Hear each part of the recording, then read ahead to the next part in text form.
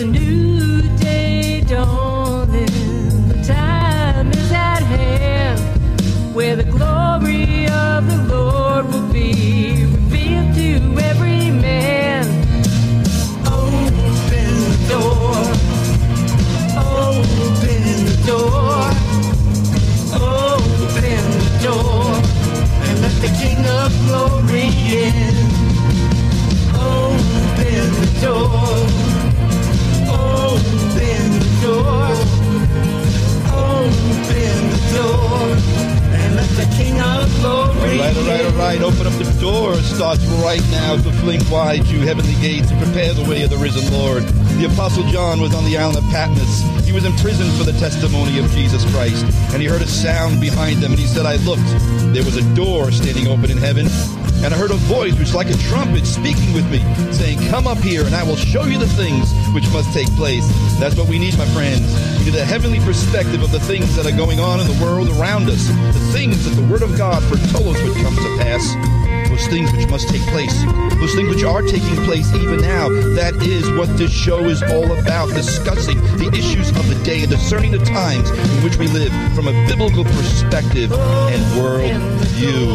Good afternoon, everybody. Andy White here. Thanks for joining me on Faith FM here on a brand new edition of Open Up the Doors. It's a fusion of heart, mind, and soul. And I am streaming live on Facebook Live. If you go on over to the Open Up the Doors Facebook page at www.facebook.com/FaithFM 91.7. You can join in on the conversation there on Facebook Live. And if you join us there, please share the Facebook Live stream to your stream and join in the conversation. And ask me some questions as the show progresses, or throw in some comments. I certainly want the show to be as interactive as possible. You can also email me at ajwhite777@icloud.com. That's ajwhite777@icloud.com if you'd like to correspond. If you'd like to correspond with me about anything shared on the show. I do try to keep a little bit of an eye on the comment stream here on Facebook Live, because if someone has a good comment or a good question that is pertinent to the topic at hand, I certainly want to engage with that as much as possible. I had been working on a show, obviously, for today, really for almost 2 weeks. And last night I changed it at the very last minute, and I'm probably going to do that show next week. I changed it because of the incidents that happened yesterday, and I felt in my spirit to go with commenting on the situation with the shooting of the congressman yesterday. And I want to talk about some things about the anger that's in our nation, about the anger that's even in the hearts of even some of us as Christians. But, a terrible thing happened yesterday, as I'm sure most of you, if not all of you, are aware of. And as bad as it was, it could have been horrendously worse. A major tragedy was averted yesterday, but by the grace of God, my friends. And Representative Steve Scalise, a congressman from Louisiana, is still in critical condition after he was shot yesterday. If you don't know, and I can't imagine anybody not knowing at this stage of the game, but a gunman opened up on a group of Republicans that were playing softball, prepping for a softball game that they're going to have. As a matter of fact, today, I believe, is the game. But it was just really horrible. At least 6 people, including Scalise, who's in critical condition, who happens to be the third-ranking member of the House Republican leadership. And here's where somewhat of a fortuitous, if I could use that word in such a horrific situation, but it was fortuitous that Scalise was there. And here's the reason. Because he was the only one who had Capitol policemen because of his position in the Congress. They give him a security guard of the Capitol Police. If he had not been there, if Representative Steve Scalise had not been there, there could have been anywhere from 20 to 30 dead congressmen and staffers, because none of them were armed. I'm going to get into that a little bit later in the show, I think. But the gunman, James T. Hodgkinson, 66 years old, opened fire as I said, on the Republican congressmen and staffers. And this guy had a history of anger. It was on his Facebook post just the other day. It's time to destroy Trump and company. He had posted recently on another website, change.org, in late March, that Trump is a traitor. Trump has destroyed our democracy. It's time to destroy Trump and company. According to the shooter Hodgkins' Facebook page, he was a member of numerous left-leaning online groups. This is a smattering of the groups he was involved with on Facebook. The road to hell is paved with Republicans. Rachel Maddow for president 2020. Yeah, right. Sanders for president 2020. Well, make up your mind. Actually, this guy Hodgkinson actually worked on Bernie Sanders' campaign. Sanders was quick to come out and condemn the action. Of course, what else could he do? He should have done that. That was the right thing to do. Another group that Hodgkinson was a part of was called Terminate the Republican Party. And Donald Trump is not my president. But once again, my friends, as I said a moment ago, a worse tragedy was averted, because once again the good guys with a gun stopped the bad guy with a gun. Unlike what happened in London a few weeks back, as I shared on the show recently, when the London police aren't armed at all, and the terrorists were able to slash and murder and maim their attackers, and some of those policemen actually ran away because they're not allowed to carry guns. But at least here in America, we're a little bit more sane in that regard, really, because of our Second Amendment rights. But a good guy with the gun stopped a bad guy with the gun. And as I said, it could have been much, much worse. A mass slaughter. It was a mass slaughter waiting to happen, but by the grace of God. Senator Rand Paul was there, and I like Rand Paul. I really do. And I know he ran for president. I really didn't support Rand for president as much. I think he's a better senator, but I digress. But he was there yesterday practicing there, and he credited the Capitol Police officers on the scene for preventing the shooting, and he said he called it would have been a massacre. Rand said, quote, "I can tell you that I think with absolute certainty nobody would have survived without the Capitol Hill Police. They saved everybody's life. Incredibly brave and deserve everyone's praise, because with this guy who was shooting, who knows how heavily armed he was, but nobody else had a weapon. So he was just killing everyone, or he was trying to. He was shooting. No one was killed except the shooter, Hodgkinson. But he was trying to kill them all. He walked up to somebody before he started shooting and specifically asked who was on the ball field. Were they Republicans or were they Democrats? He was methodical, and he had intent of purpose. And again, to emphasize, had not Scalise been there, as so many have attested, he had a police detail. The others did not. Selah. Here we go again. If this proves anything, once again, it proves that draconian gun restrictions are a death sentence.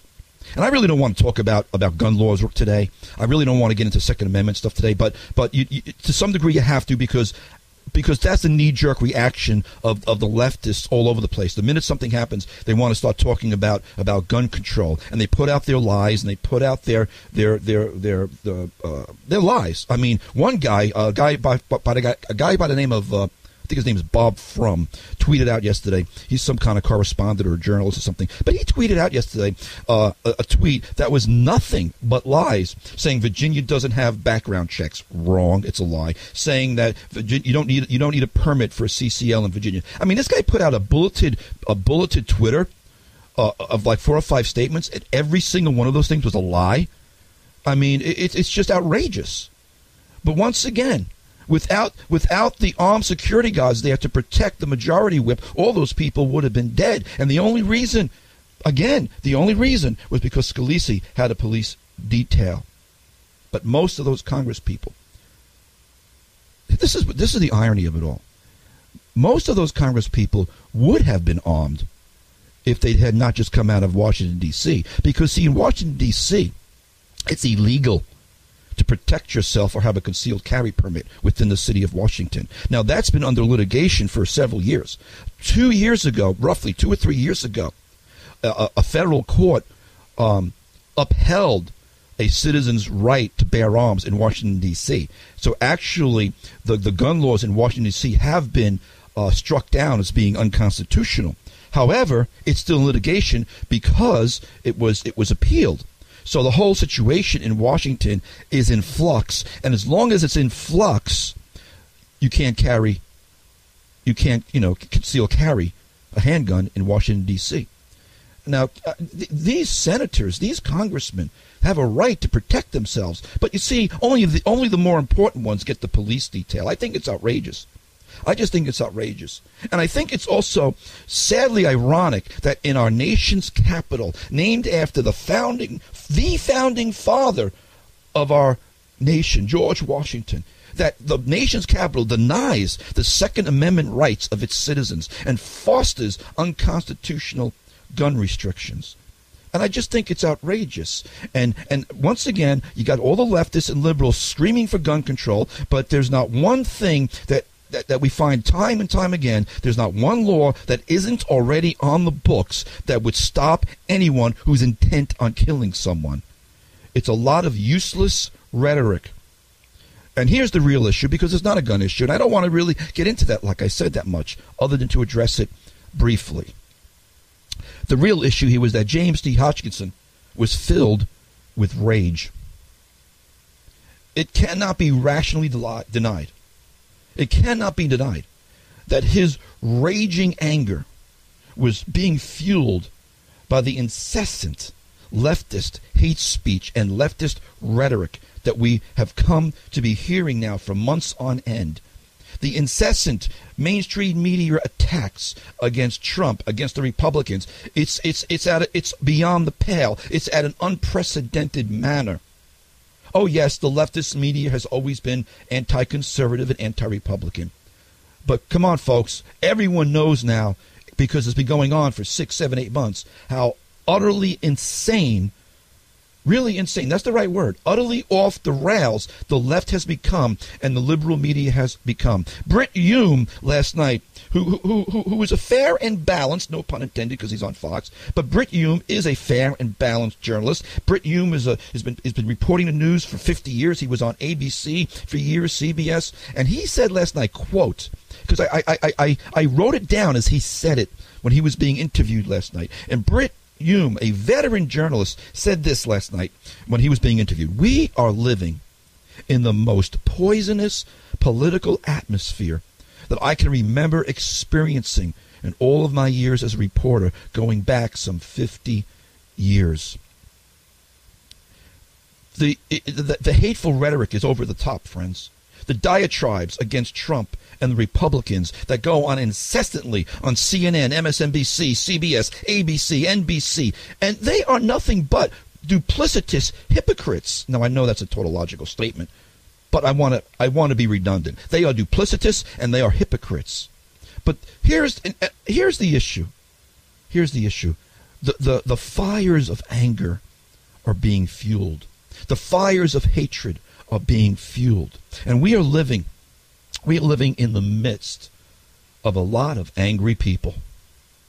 It would be tempting to fill this broadcast up with all the kinds of illustrations and anecdotes of the anger that's out there. We see it on the news daily now. We see it on the news all the time. The insanity that is going on in the college campuses almost on a daily basis across this country. Last week, or 2 weeks ago it was, I guess now, 2 or 3 weeks ago, we see Kathy Griffin, this mainstream comedian, quote unquote, holds up a mocked severed head of Trump. And when you point it out to these people, they'll point to some, what about, what so-and-so did about lynching Barack Obama? And it's not even a right corollary, because they'll get one person, an unknown person. Man, I did that again. An unknown person they'll pull out of the woodwork who did some crazy thing. An unknown person. But here we have mainstream media people. We're not talking about some Joe Schmo somewhere. Mainstream media people like Kathy Griffin holding up a severed head of President Trump. We've got a play going on in Central Park right now, a remaking of Shakespeare's Julius Caesar. It's a modern rendition of Julius Caesar. So modern that they've got a guy dressed up like Donald Trump playing Julius Caesar. And he comes out, and of course Julius Caesar obviously was murdered and brutally murdered. So we have this bloody murder scene of someone who looks just like President Trump in this play in Central Park going on right now. It's fueling the anger. It's fueling the hatred. And the question remains, and here's where I'm going with some of this. The question remains, after all is said and done, was this guy, James T. Hodgkinson, just one crazy individual? Or is he a harbinger of things to come? Is he the tip of a spear that's ready to strike? You know, many of us, myself included, for some time now, have been warning that a civil war could be coming to our nation. Now, I don't want to overly state what happened yesterday because, like I said, tragedy was averted. But I want to rhetorically raise the question, you know, was this the tip of the spear? Because this is what's different about this mass shooting. Someone just wants to put this into the broad bucket of like, we've been having these nut jobs come out committing mass shootings for some time now. But what makes this mass shooting different than all the other mass shootings? The Colorado movie theater shooter, James Holmes, who shot up all those people in a movie theater. Dylan Roof, who shot up the congregants at a church. Jared Lee Loughner, who shot Gabby Giffords several years back. They were all known to be mental cases. They were all known to be literally psychotics who were on meds, or off their meds in some cases. But those shootings had no real political agenda. This is different. This time it's clearly evident that this shooter had a political agenda. Was he trying to spark a revolution? Was he trying to spark a civil war? And as far as any of the information that is out there about this guy, he was a businessman. He owned his own business. He held down a job. He was not a mental case in the sense of being on drugs for a mental disorder, from what anyone has been able to tell us. His issue wasn't mental as much as it was political anger. And there's a lot of it out there. Now, don't misunderstand me. He certainly was deranged. Anybody who shoots innocent, unarmed people is obviously mentally deranged, okay? Demon-possessed. But my point here is that he was not a mental case psychotic in a clinical sense. He was filled with rage, political rage, a fire burning within inside of him. And that's where I want to go with this as the show progresses. Because as I was thinking about this yesterday and really praying about which direction to take this broadcast in today, as I said, I was preparing something else. I felt like the Lord wanted me to speak about the scripture that says, "Be angry and do not sin." Do not let the sun go down on your wrath, nor give place to the devil. The mass murderers may represent the top of a volcano, but all of us need to talk about the fires within. I'm going to take a break. When I come back, I'm going to talk about anger and anger issues. Stick around, folks. Crossing Jordan, walk with me. Welcome back. Andy White here. You are listening to Open Up the Doors here on Faith FM, WEGB 90.7 and 93.3 in Napeague, WEGQ 91.7 in Quad. Crossing Jordan is a local Christian ministry here on Long Island. They lead worship over at Heart of Worship in Lindenhurst, and that's a great tune off their first CD called Walk With Me. And I think I played that because it was kind of a relaxing kind of a tune, but it's the call of the Lord to walk with Him. It's because when we walk with the Lord, when we walk with the Lord, His Spirit will change us. And one of the things I really want to get to, jumping off of the incident from yesterday about the anger, the pent-up political anger that was in the shooter, James T. Hodgkinson, yesterday. I shared the scripture a moment ago where it says in Ephesians, be angry and do not sin. Do not let the sun go down on your wrath, nor give place to the devil. I felt like the Lord was saying, what fire is burning inside of you?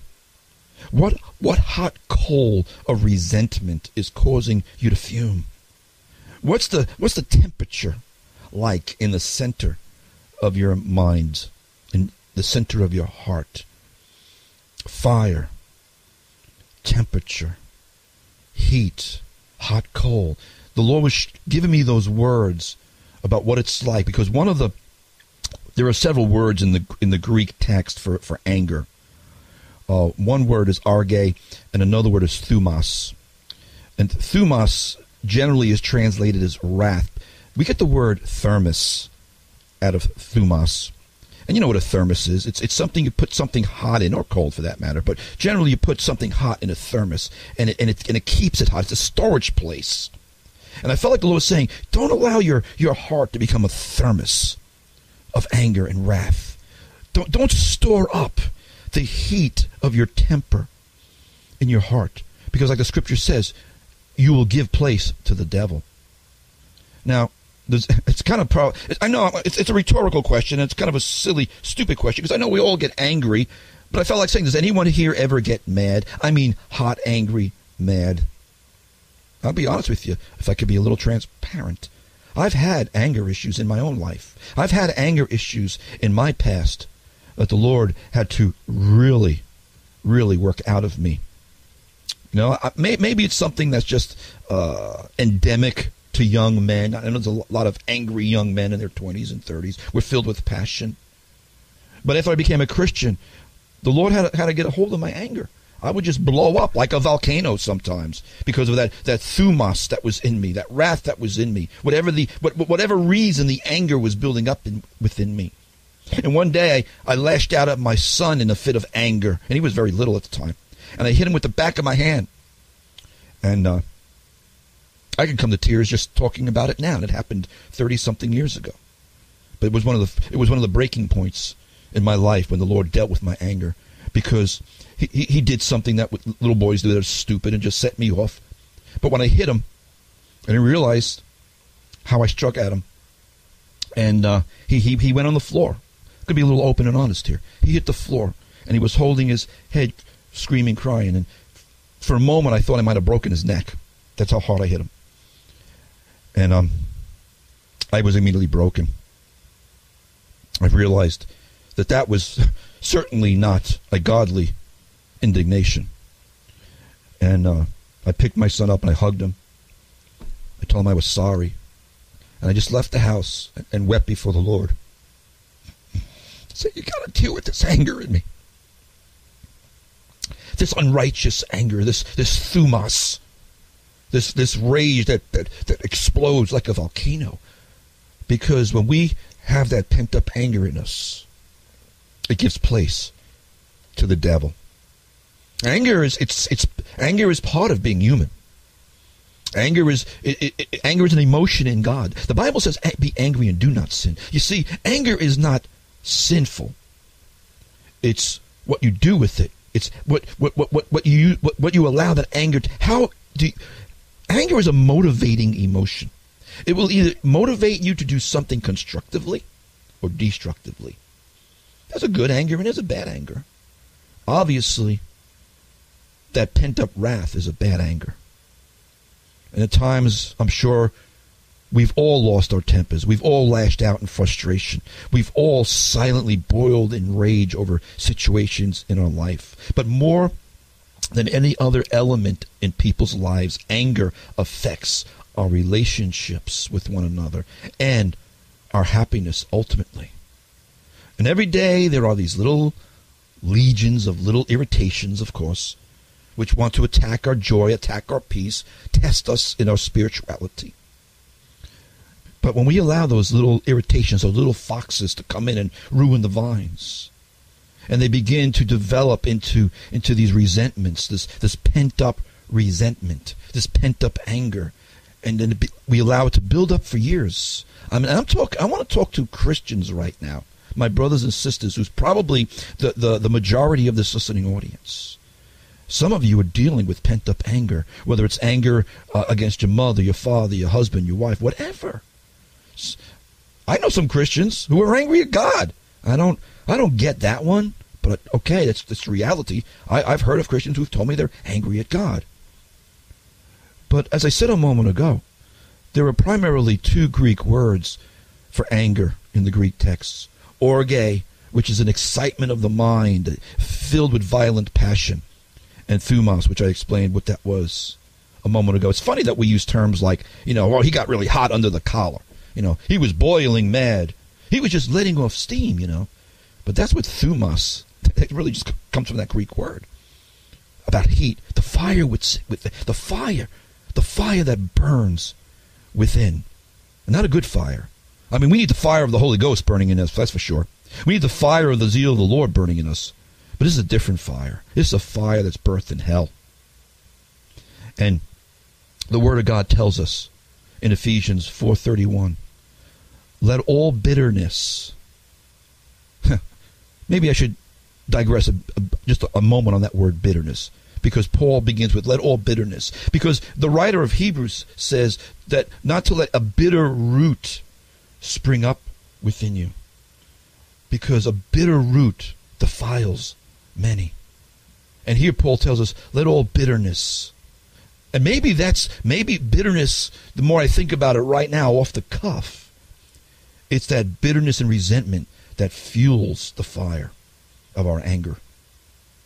But here in Ephesians, let me get back to that. Let all bitterness, wrath, that word wrath in the Greek there is that word thumos. Anger, that's orge. Let all thumos, let all orge, clamor and evil speaking be put away from you with all malice. Be angry and do not sin. As I said a moment ago, anger in itself isn't the sin. The Bible tells us that God himself gets angry. In the New Testament, we see there were times that Jesus got angry. There are some things we ought to get angry about. But do not sin. Let it motivate you, as I said a moment ago. That anger is that motivating emotion. And the question that is really before us is, what are we motivated to do? Will we be motivated to do something constructive, or will we be motivated to do something destructive? Will we be motivated to do something helpful? If I'm angry about a situation in the political realm, I should get involved with politics in a constructive manner. Maybe I should run for office. You know how many people have told me I should run for office? I laugh. I couldn't be elected dog catcher. Man, I won't even go down that road. I laugh. That's not my calling. But you understand my point. There is an anger that should motivate us to do something. People get angry about abortion, and rightfully so, and then they'll get involved with March for Life or with some pro-life organization because they're angry, and we should be angry. That's a good anger. That's an anger that's motivating you to do something constructive. But if you go and blow up an abortion clinic, that's sin. You see, it's the same anger. It's the same anger. The person that blows up the abortion clinic is angry at abortion, but that's a wrong manifestation of the motivating force of anger. March, protest. Stand in front of abortion clinics, appealing and pleading with people. But don't shoot abortion doctors. Don't shoot abortion clinic workers. Don't blow up abortion clinics. That's evil. Let us not do evil in the name of good.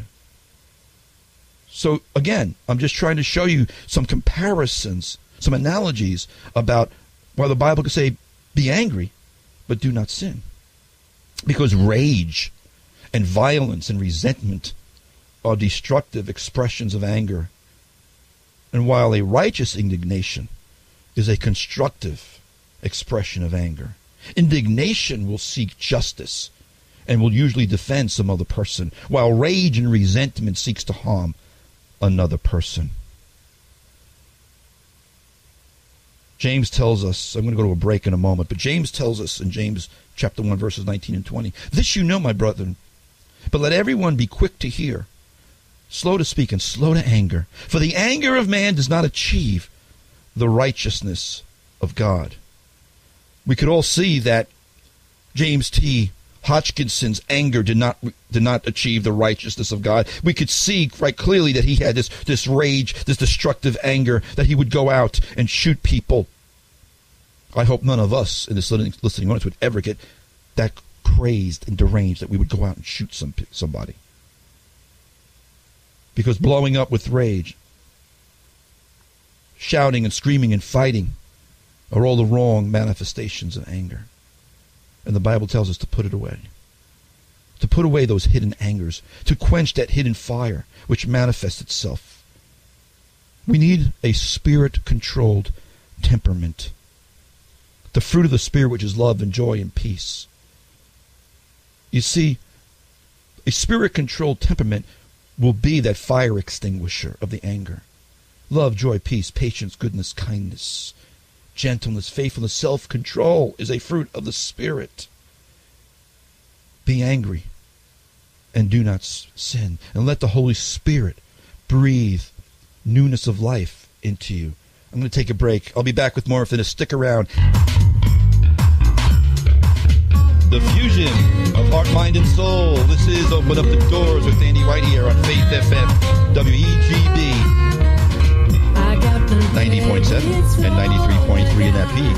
WEGQ 91.7 in Quag. Welcome back to this week's edition of Open Up the Doors, the fusion of heart, mind, and soul on a beautiful day on the east end of Long Island today.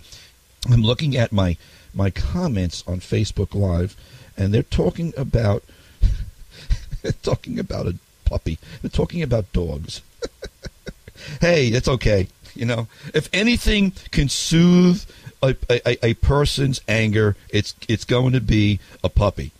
If you're getting, I'm talking about anger today. For those of you who might just be joining, I've been talking about some serious issues about anger. But if anything could calm down a tense situation, I'm sure it's a cute little puppy dog. Anyway, let me get back to this because I'm running out of time here. The psalmist tells us in Psalm 37, verse 8, cease from anger. Cease from anger and forsake wrath. Do not fret. It only leads to evil doing.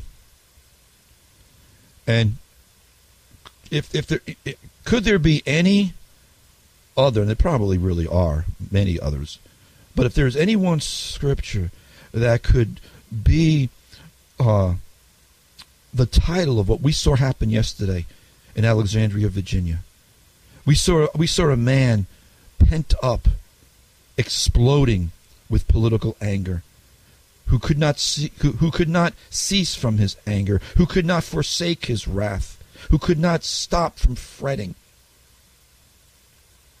and it led to evil doing.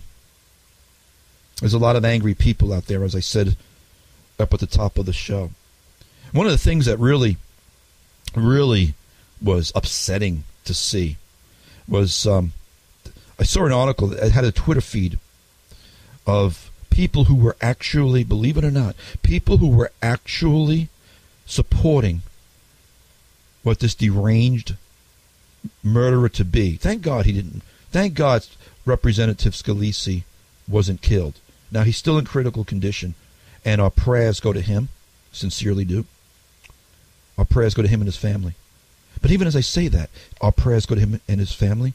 I saw on a Twitter feed yesterday somebody saying, don't pray for him because he's a blankety blank blank blank, and all of the invectives and all of the curse words came out attacking Scalise, attacking him for his political views, attacking him for whatever he voted for in Congress. And on this Twitter feed, all of these hate mongers.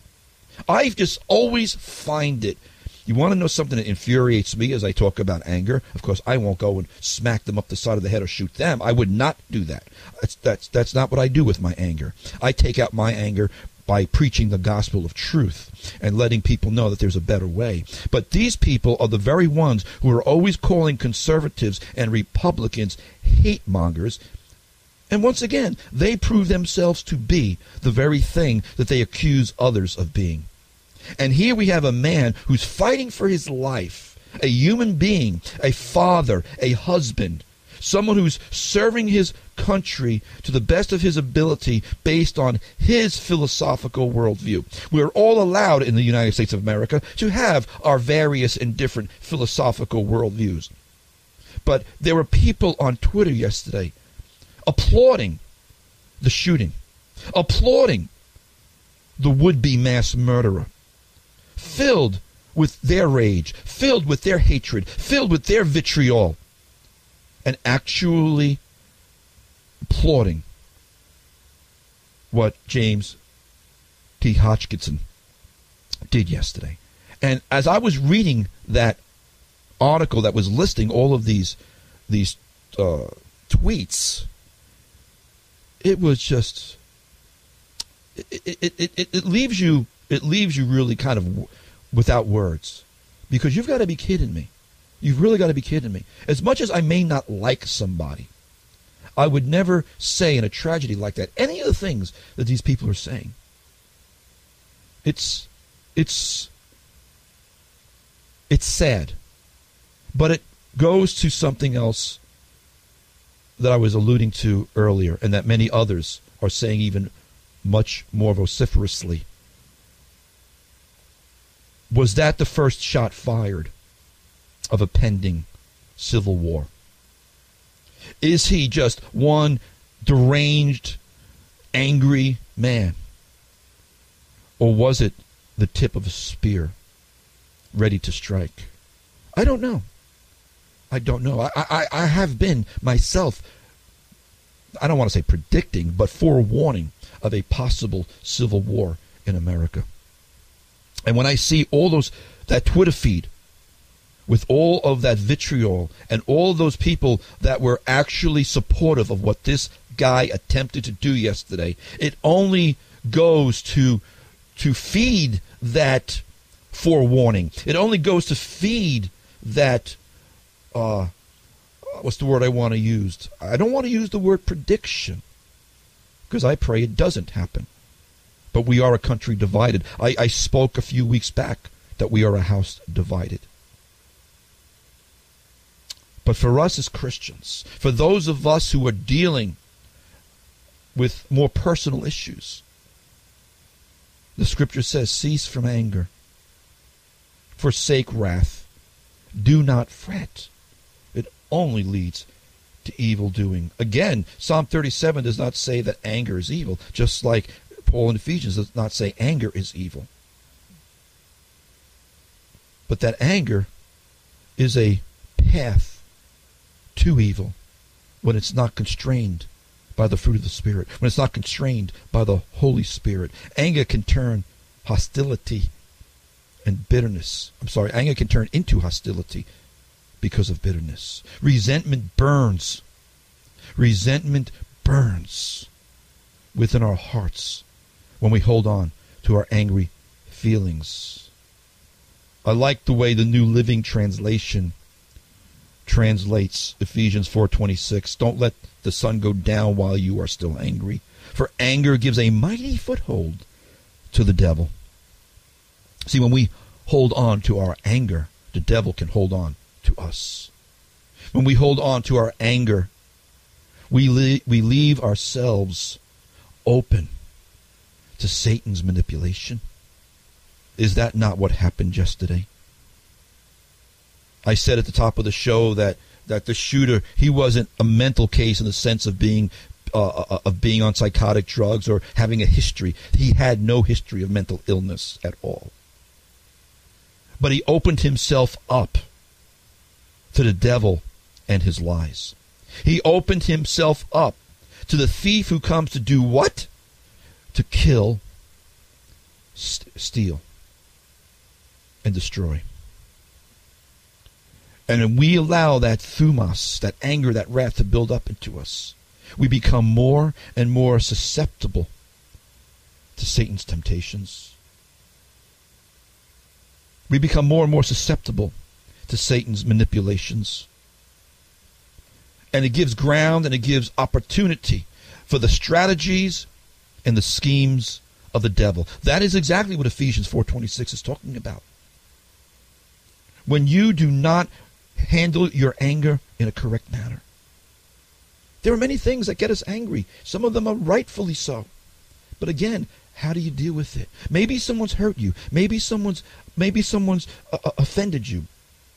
I read Ephesians 4:31 before, but the very next verse, verse 32, says, "Therefore forgive one another." If someone has an offense against you, forgive them. Forgiveness is a fire extinguisher for anger. Forgiveness acts as, well, I guess that's kind of a neat way to put it, a fire extinguisher. To cool down or to vent off our anger, to let our anger be vented off in the correct manner. Holding on to anger is a choice, my friends. When the Bible tells us cease from anger, when Paul tells us in Ephesians 4:31 to let go of wrath and let go of anger, it tells us that holding on to anger is a choice. I've heard people say many times, "Well, I can't help it. I'm just hot-headed. I can't help it. I'm just angry." No, holding on to anger is a choice. The emotion that erupts in a moment's time is a reaction. It's not sinful. But if you hold on to anger, if you hold on to that wrath, it is your choice. And the Word of God tells us in numerous places to cease from anger, to put away anger, showing us that it is a choice. You might say, well, so many things make me angry. It's not a question of what makes you angry. Nothing makes people angry. If you are angry, you're choosing to be angry. If people are angry, if you are angry, it's because at the most fundamental level, you've chosen to be angry. Now, like I said, I've had anger issues in my own life, and my natural propensity is I can be hot-headed. I can have a temper. God, by His grace, has mitigated my hot-headed temper. Trust me, a lot. But still, every time I allow myself to flare up like a volcano and get angry, I immediately feel terrible. Because I say, God, I can't believe I let that happen to me again. Holy Spirit, come and really beat this thing in me. I want to see where I want to go with this. I only have a couple of minutes left. It goes back to having, I think really what I want to get at in my closing thoughts is my brothers, my sisters, is to allow the Holy Spirit to deal with whatever anger issues you might have in your own life. I trust and believe that no one listening to this broadcast would ever find themselves in the position of what that man did yesterday. God, I hope that's the case. But we're all susceptible to the devil's lies. We're all susceptible to doing things that we never thought possible. The Bible says, don't any of you think you stand strong lest you fall. And don't think you can't do something that somebody else did. Because we're all human. And we're all prone to these failings. That's why we've got to give ourselves over to the Lord every day. And allow the Holy Spirit every day to develop His fruit in our lives. Because it's only the fruit of the Holy Spirit in our lives that will be able to extinguish the fires within that rage and burn with bitterness and hatred and malice and resentment. Oh, so many people, so many Christians I know have resentment in their hearts. But we need to have a Spirit-controlled temperament Suppressed anger is not a Christian peace, my friends. The anger is still there if it's not being dealt with. It's time, my brother, my sister, if you've been bottling up anger, if you've been bottling up a pent fire within, it's time to take out the Holy Ghost fire extinguisher. Put out, I plead with you, I exhort you today, put out the fires within you before they erupt into a volcanic explosion. If there's a conflict going on in your heart, before it flares into a rage, into an uncontrollable fire, before it causes you or others irreparable harm, cease from anger, forsake wrath, do not fret, it only leads to evil doing.